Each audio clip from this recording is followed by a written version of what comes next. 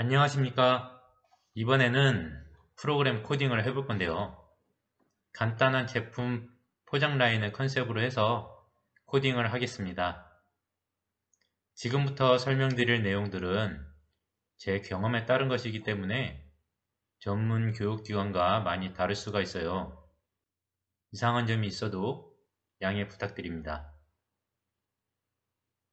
공장 자동화된 현장에 가보면 제품 생산하는 라인이 있지만 보편적으로 어떤 제품을 생산하더라도 그 제품을 포장하는 방식은 비슷비슷합니다. 그래서 실전편을 준비하면서 포장 라인을 컨셉으로 선정해 보았습니다.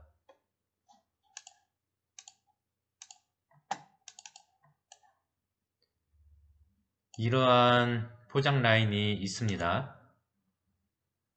컨베이어 1번부터 5번까지 있는 것이고요.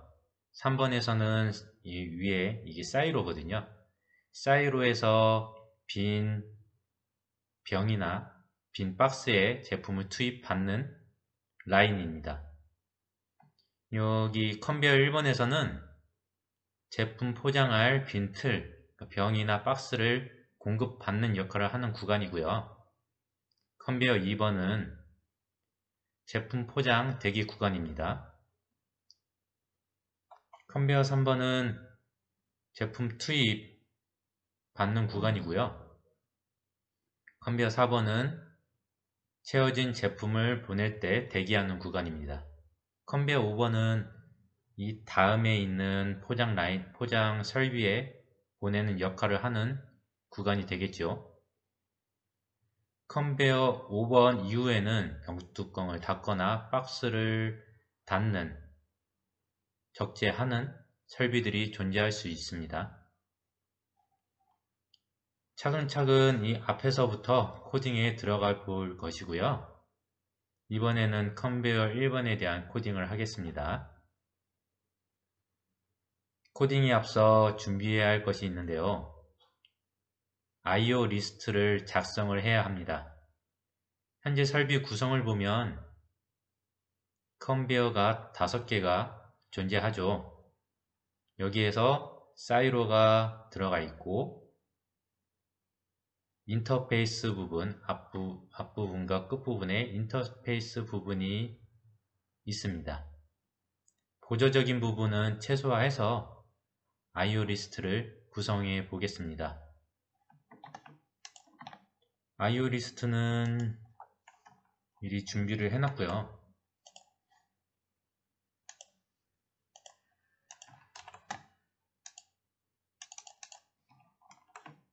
이렇게 구성을 해봤습니다. I/O 리스트 작성을 할 때 끝번을 맞춰주면서 코딩을 할 때 헷갈리지 않고 좋습니다. 여기 시작 버튼, 정지 버튼에 0번, 1번을 설정을 해놨고요. 시작 램프와 정지 버튼을 0번, 1번에 맞춰서 리스트를 작성했습니다. 컨베이어 1번에 대한, 컨베이어에 있는 제품에 대한 번호를 2, 3, 4, 5, 6번, 컨베이어 구동에 대한 번호를 2, 3, 4, 5, 6번, 인터페이스 컨베이어 1번에서의 인터페이스 4개, 8, 9, 10, 11번, 보내줄 인터페이스 8, 9, 10, 11번 이렇게 맞춰놨고요. 여기에서 중간에 이렇게 스페어가 들어가 있죠. 이 스페어 부분은 다음 컨베이어가 하나 더 확장이 될 수도 있고 번호를 짝수로 시작해서 맞춰 놓는 것이 추가를 할 때 상당히 유용합니다.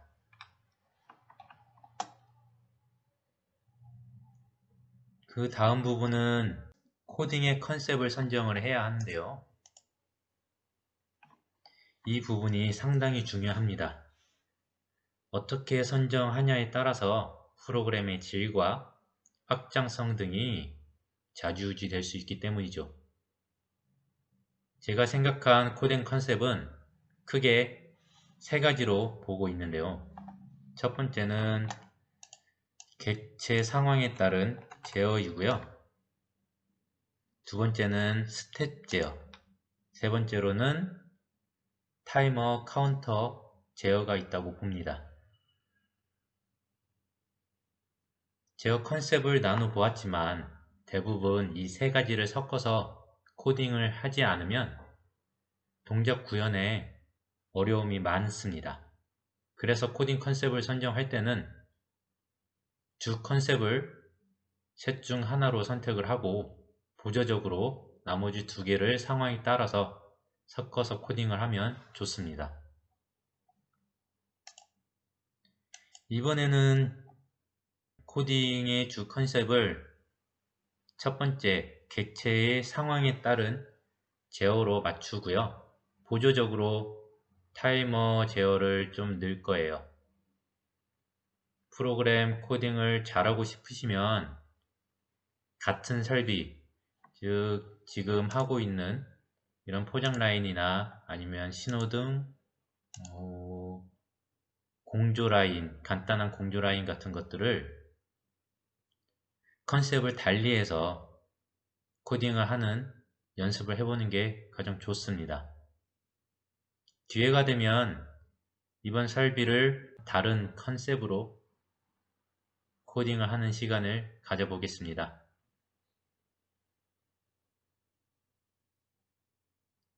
컨베이어 1번은 제품 공병을 공급받는 구간으로 앞에 설비와 인터페이스가 추가되는 구간입니다.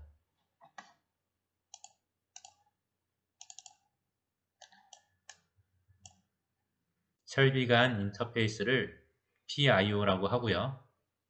PIO는 프로그래머블 인풋, 아웃풋이라고 하고 설비와 설비 사이에 데이터를 주고받는 방식을 말합니다. 인터페이스 방식도 다양합니다. 통신으로 하는 방법이 있고요. 드라이 컨택으로 입출력을 주고받는 것도 있습니다. 또 비트 센서라고 해서 이러한 제품을 사용을 해서 인터페이스를 하기도 하고요. PIO의 I/O 구성은 일반적으로 이렇게 선정을 하고요. 이게 가장 기본이에요. 여기에서 불필요한 부분을 빼서 딱 두 개만 쓰기도 하는데 요구와 완료 정도만 쓰기도 하는데 가장 기본 컨셉이 이렇게 되니까 이거에 대해서 먼저 설명을 드리겠습니다.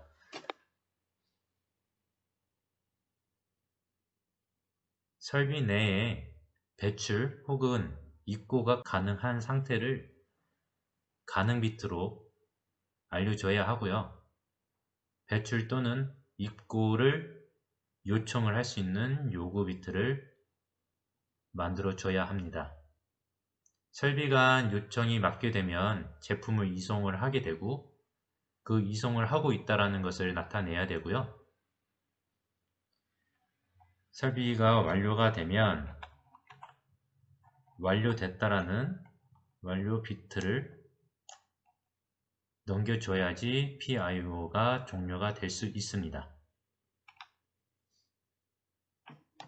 원래는 타임 차트를 만들어서 설명을 하면 보기 좋고 하기 참 좋은데 이 타임 차트라는 게 만들기가 손이 많이 가요. 그래서 프로그램 코딩 하다 보면 변수가 생기기도 하고 변경될 가능성이 높기 때문에 타임 차트를 먼저 만들고 작업을 시작을 하면 타임 차트를 수정해야 되는 일이 종종 생깁니다. 그래서 저는 프로그램 코딩을 할 때 프로그램을 먼저 코딩을 다 하고 원청에서 요청하는 자료에 맞춰서 자료 제출할 때 타임 차트를 만들어서 보냅니다. 이번에는 설명을 드려야 하니 타임 차트까지 만들긴 조금 시간이 많이 걸리고 간단한 순서를 준비를 해봤습니다.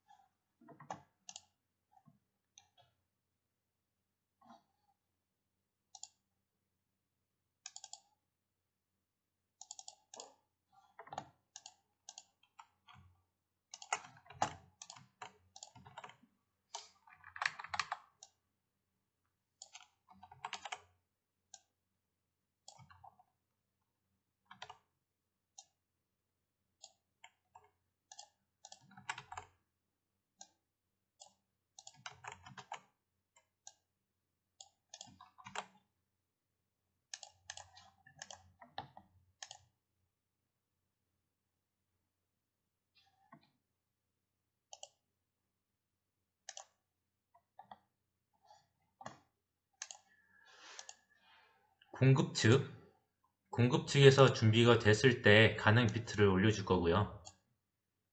이 가능 비트는 실시간으로 그냥 서로 상태를 확인을 하는 것이기 때문에 크게 의미가 없습니다. 하지만 인터락이나 상태를 좀 더 자세하게 알고 싶어 할 때 필요한 비트이기 때문에 이렇게 자신의 제품이 준비됐다라는 신호들을 항상 서로 주고받습니다. 공급 측에서 준비가 됐을 때 가능 비트를 넘겨주고요. 컨베이어 측 1번에서 컨베이어 1번 측에서 제품이 없을 때, 그리고 본인이 구동을 하고 있지 않을 때, 컨베이어가 동작하고 있지 않을 때 가능 비트를 넘겨줍니다.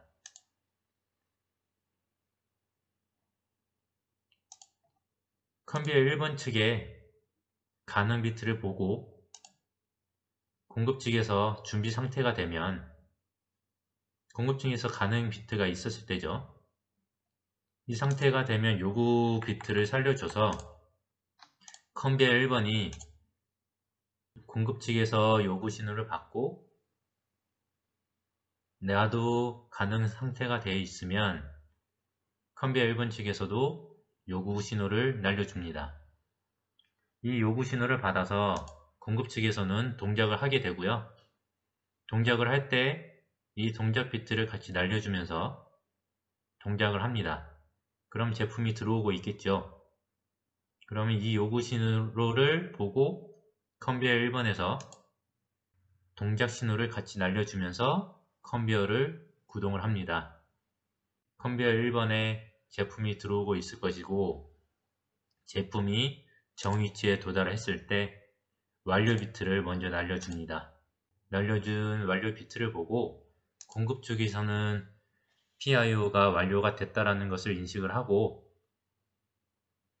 완료 신호를 1초에서 3초 정도 유지를 해서 컨베이어 측에 보내줍니다. 그러면 컨베이어 측에서는 그 완료 비트를 보고 PIO를 종료를 합니다. 이게 가장 간단하다고 생각되는 인터페이스 순서고요. 이거에 맞춰서 코딩을 해볼게요.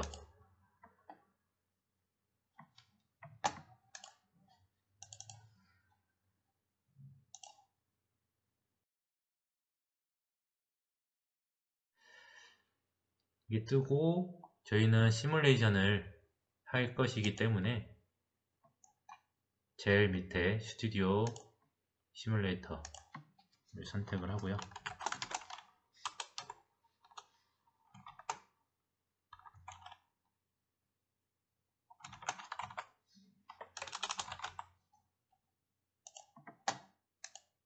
버전은 제가 갖고 있는 게 21버전의 시뮬레이터가 있어서 21버전으로 맞추겠습니다.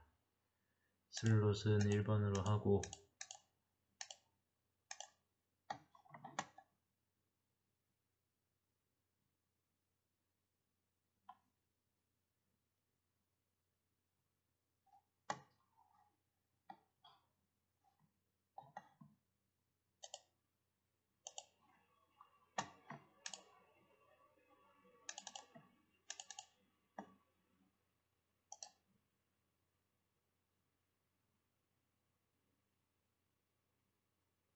지금부터 코딩을 해볼 건데요.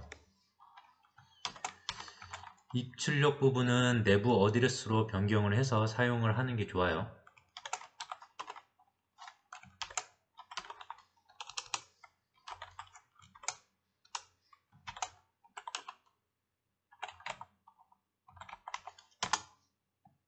루틴을 하나를 만들고요. 태그 생성 단축키는 컨트롤 W입니다. 여기에 이거를 먼저 선정을 해줘야 되겠구나. 시뮬레이션에서 IO 카드를 하나 더 추가를 할게요. 다시 오른쪽 버튼 누르면 New 모드를 해서 시뮬레이터가 제공을 해주는 IO 카드 모듈이 있고요. 여기에서 설정은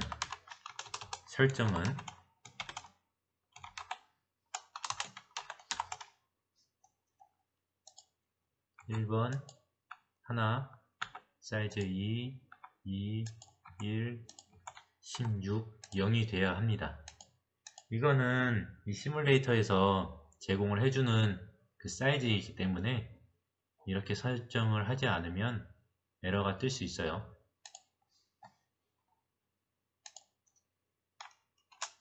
속도는 50ms로 인터벌을 잡고요. 시뮬레이터를 실행을 해보면 10ms로 기본 10ms인가 20ms로 잡혀 있어요. 이거보다 CPU가 그렇기 때문에 IO는 이거보다 같거나 커야 합니다.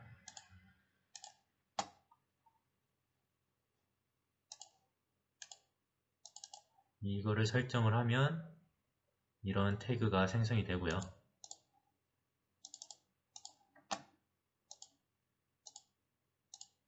0번은 쓰지 않아요. 1번 라인부터 들어갑니다. IO 리스트를 보고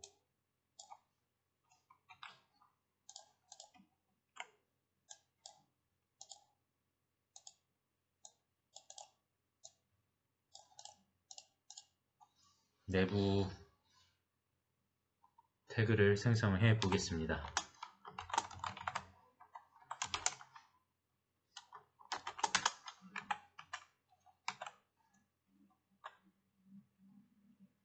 태그 생성은 컨트롤 W고요. 불로 생성을 할 거고요. 비트니까.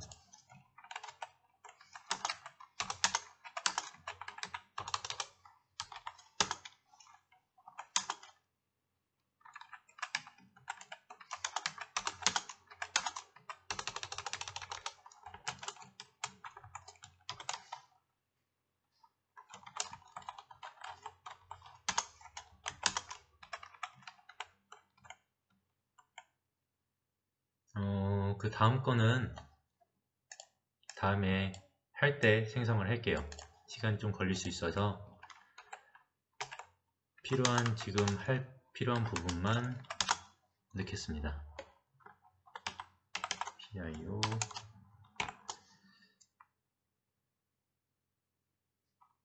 앞부분이니까 F라고 붙일게요.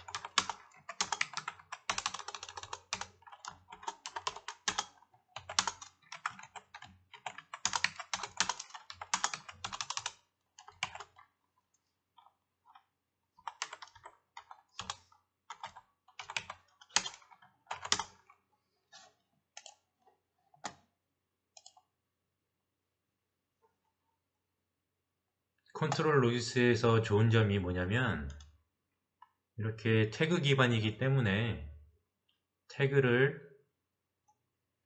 태그명을 잘 붙여 놓으면 굳이 코멘트를 붙이지 않아도 알아볼 수 있어요. 이러면 작업 시간도 단축이 되고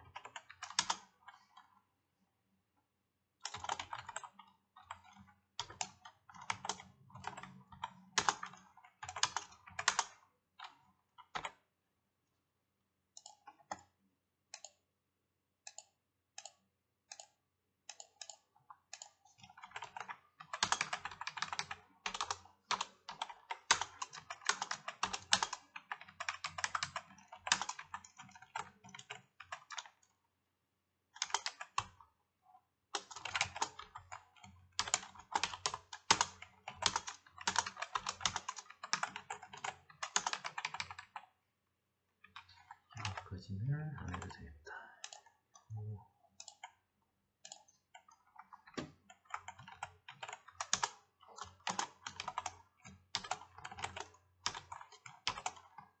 이게 컨베이어 2번에서 주는 PIO 신호가 되는 거예요. 아웃풋으로 줘야 앞서에 비해서 받아볼 수 있어요.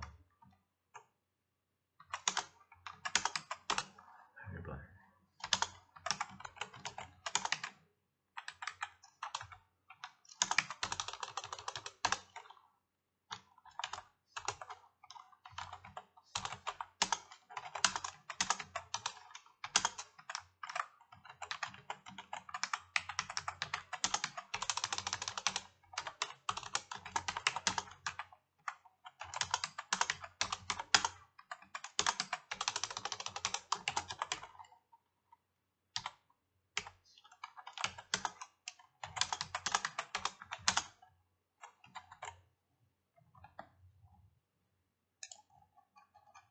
이렇게 IO는 넣었고요.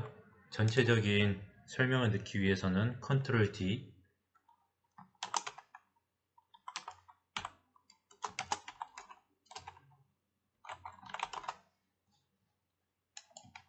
컨트롤 D를 누르면 설명을 넣을 수 있습니다. 명에.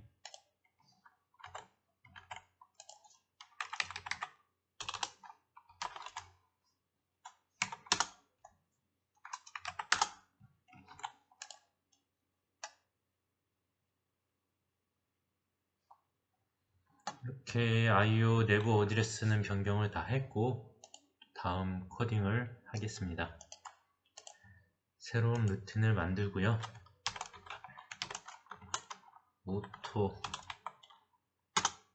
루틴을 만들겠습니다.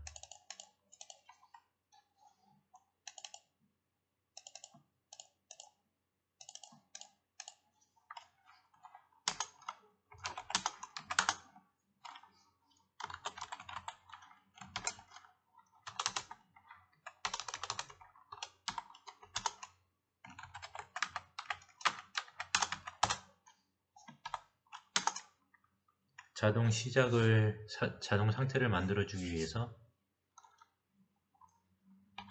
자동 시작을 누르면 스타트를 누르면 자동 비트가 살 수 있게 하고요. 정지를 누르면 정지 스타트.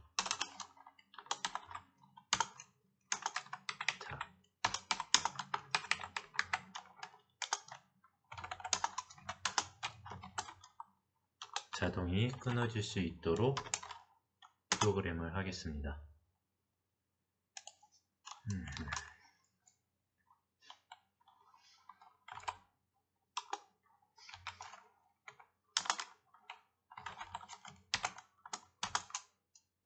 자동 상태에서 PIO를 할 거고요.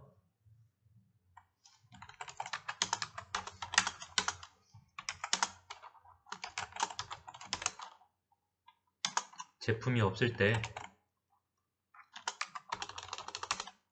구동이 아닐 때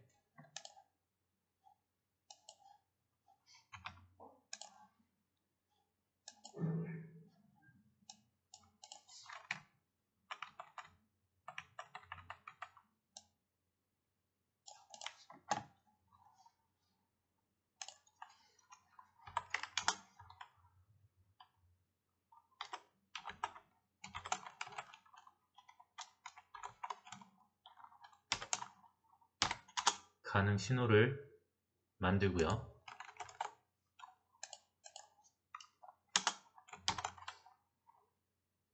요구 신호는 앞에 앞 설비의 요구 신호를 받고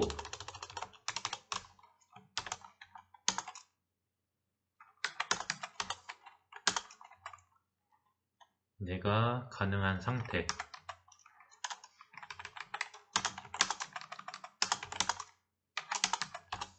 일 때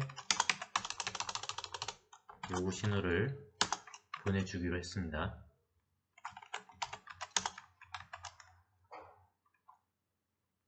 구동 신호는 내가 구동을 해야 되고 구동하는 조건이 앞설비의 요구 신호를 받고 앞설비가 구동을 할 때 구동 신호를 줘야 하죠.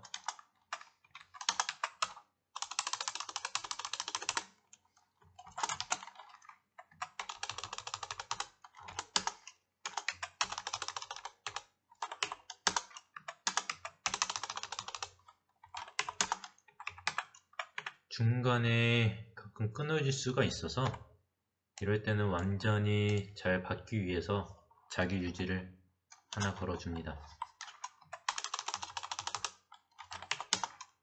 중간에 설비가 신호가 끊어졌다고 공급받고 있는 제품 자체를 정지를 시켜버리면 중간에 멈춰버리는 상황이 생겨서 조치하기가 너무 어려워요.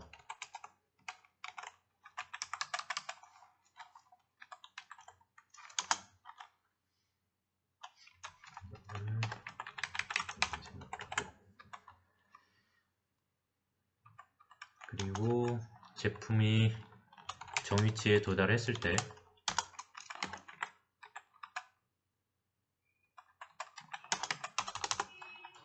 완료 신호를 주죠.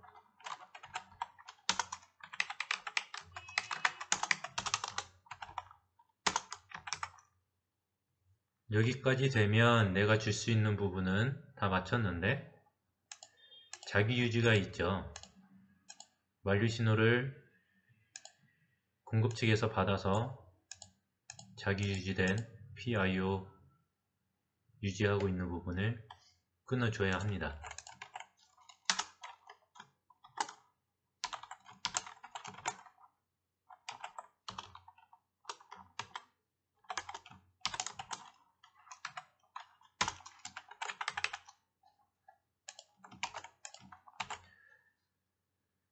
이렇게 하면 일단 내부적으로는 다 들어갔고요. 실제 구동하는 부분이 있어야겠죠. 루틴을 하나 더 만들고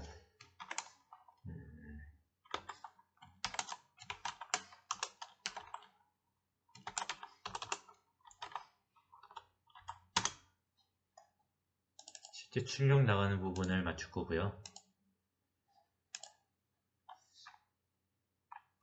여기서 램프가 있으니까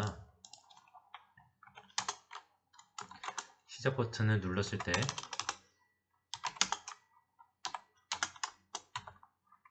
램프를 살려주고 정지 버튼을 눌렀을 때도 램프를 살려줄 겁니다.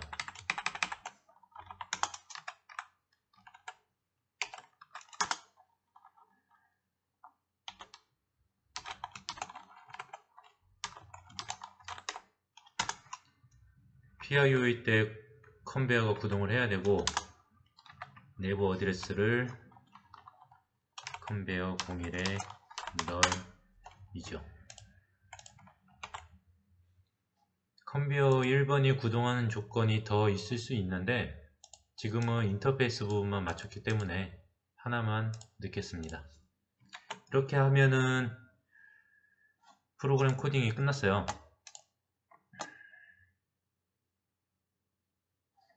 이제 시뮬레이션을 해볼게요. 시뮬레이터를 먼저 실행을 하고 시뮬레이터가 어디냐?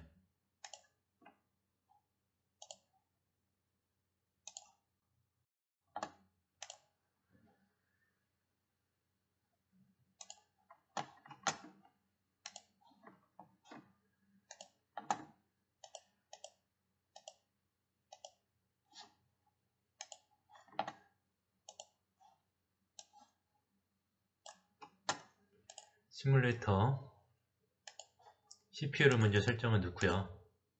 CPU 슬롯 1번에 맞춰놓고 버전은 21버전. 이게 인터벌 10ms예요. 두 번째 I/O 인풋 아웃풋 카드를 추가를 하고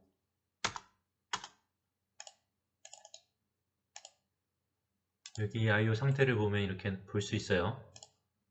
이것을 보면서 맞춰 보겠습니다.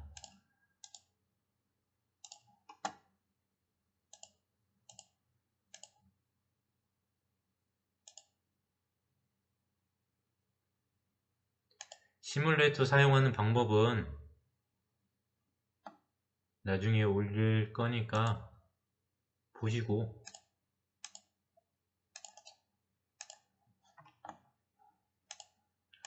F7 오케이.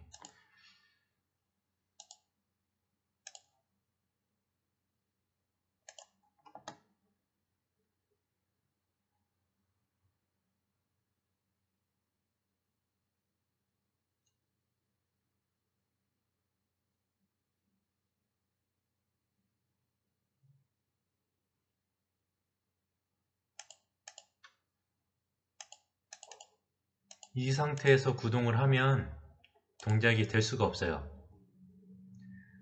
로직스 5000의 스타일이 메인 루틴을 동작을 시키거든요. 메인 루틴만을 동작을 시키기 때문에 이 메인 루틴에서 이 서브 루틴들을 콜을 해야 합니다. 명령어는 JSR이고요. Jump to Subroutine. JSR의 이 물음표 부분을 클릭을 하면 우리가 만들었던 루틴들을 볼 수가 있어요. 이걸 선택을 해주시면 되고 이걸 모르겠으면 직접 적어도 됩니다.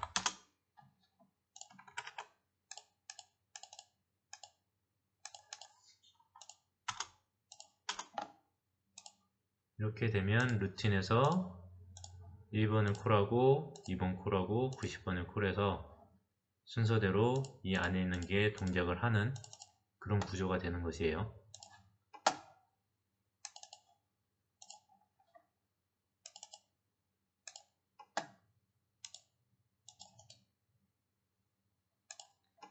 자동 시작 버튼을 눌렀습니다.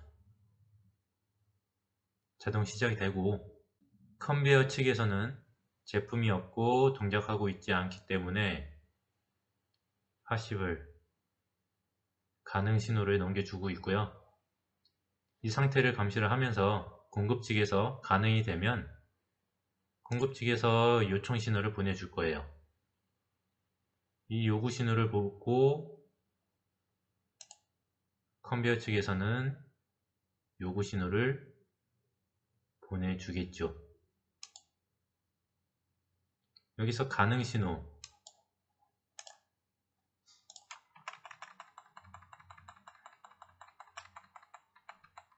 공급 측의 가능 신호는 그닥 중요하지가 않아서 들어오든 안 들어오든 중요하지가 않습니다. 이 요구 신호만 보면 컨베이어 측에서는 구동을 할 수가 있어요. 공급 측의 요구 신호를 받아서 컨베이어 측에서 요구 신호를 다시 넘겨줬죠. 그럼 이걸 보고 공급 측에서는 구동 런 신호를 넘겨줄 겁니다. 넘겨받으면 컨베이어가 구동을 할 거고 아웃풋 부분이 살았죠. 여기에서 이제 컨베이어 1번의 제품이 도달을 하면 완료 신호가 나갈 겁니다. 완료 신호가 나갔고 완료 신호가 넘어갔는데 컨베이어가 계속 구동을 하고 있죠. 이런 부분들이 있어서 타임 차트를 만들지 않습니다. 이렇게 해주면 내가 완료가 됐으면 런 신호는 끊고 완료 신호는 계속 넘겨줄 수 있죠. 여기에서 공급 측에서 완료 신호를 받으면 PIO는 종료가 되는 것입니다. 이때 공급 측에서도 PIO를 완료를 해야겠죠.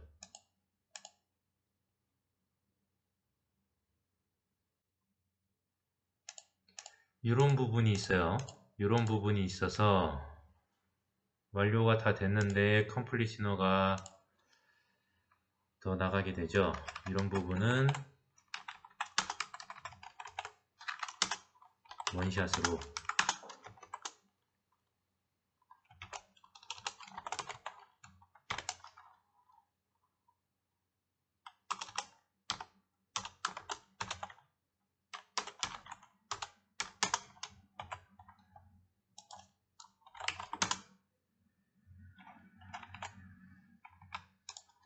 해주면 컴플릿 신호가 죽을 겁니다.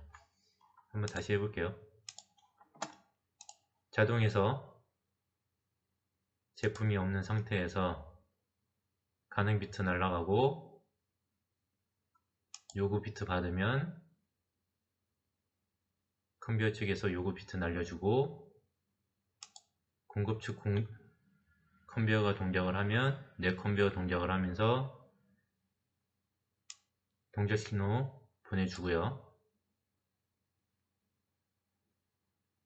이때 컨베이어의 정위치 센서 제품을 감지를 하면 컴플리트 완료가 되고 내 컨베이어 구동을 안하고 상대 측에 완료 비트를 날려줍니다. 그러면 상대 측에서는 PIO 종료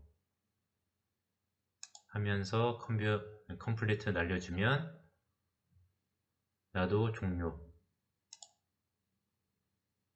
이렇게 완료가 되는 것입니다.